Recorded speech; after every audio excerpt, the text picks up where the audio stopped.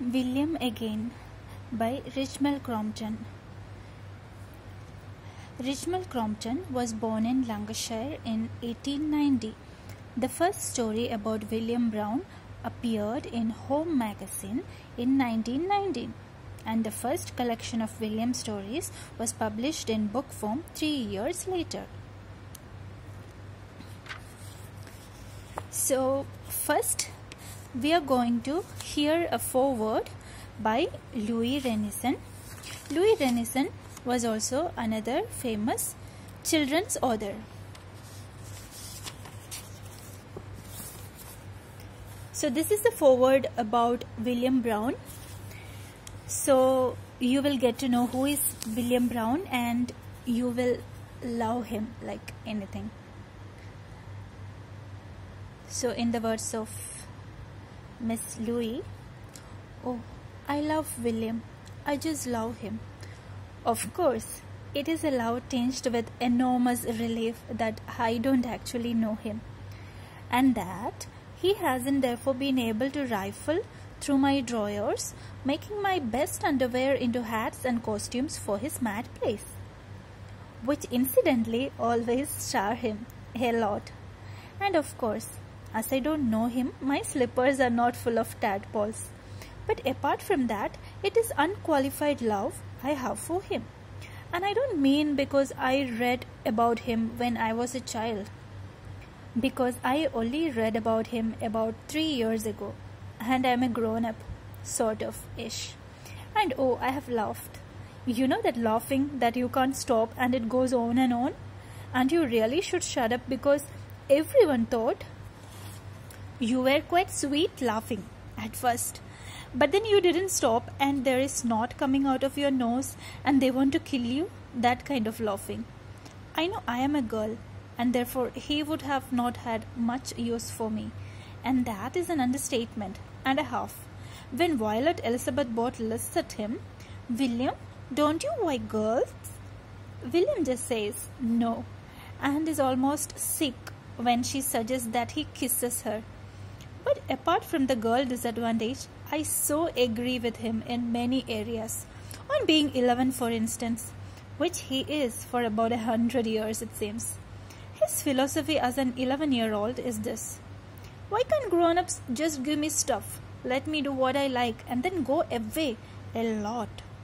I don't think people give William the praise he deserves as a deep philosophical thinker. His ideas on parents, for example. Why is it all so random and unthought out? Why are we not given more of a say in who we get as parents? Is it so very much to ask? William, for instance, would like his father to be a clown. There's a bit in The Circus when William is desperate to go to the circus, mostly to see the clowns.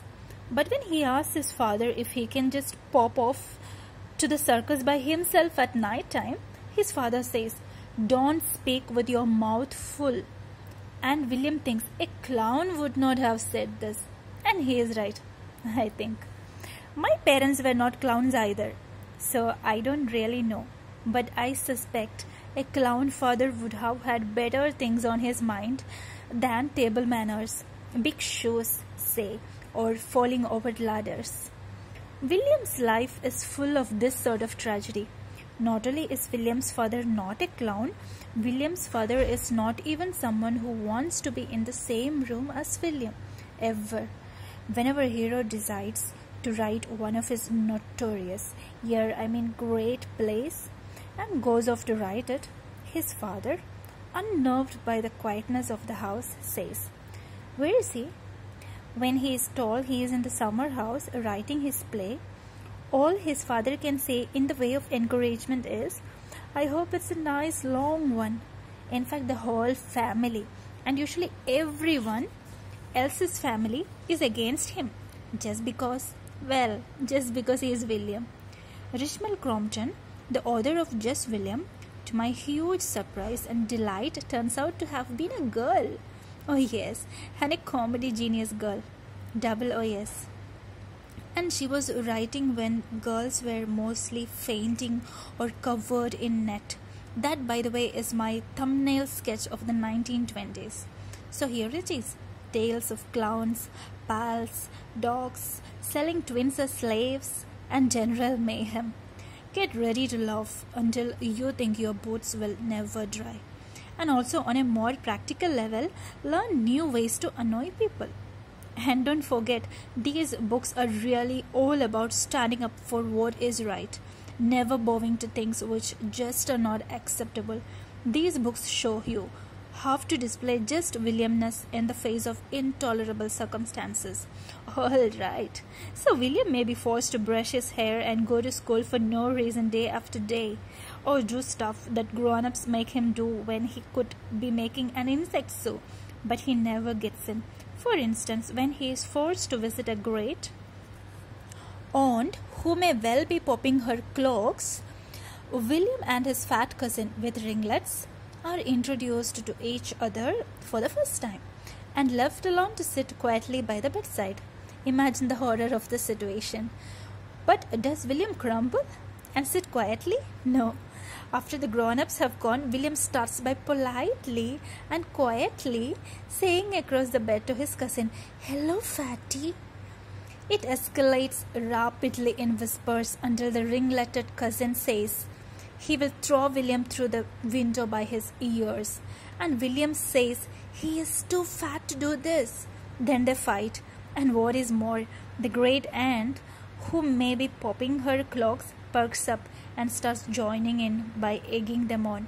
She says it's the most fun she has had for ages, and this book will also be the most fun you have had for ages. Go forth, proud Williams and Williamesses. So, chapter 1 I will continue in the next video. So, stay tuned.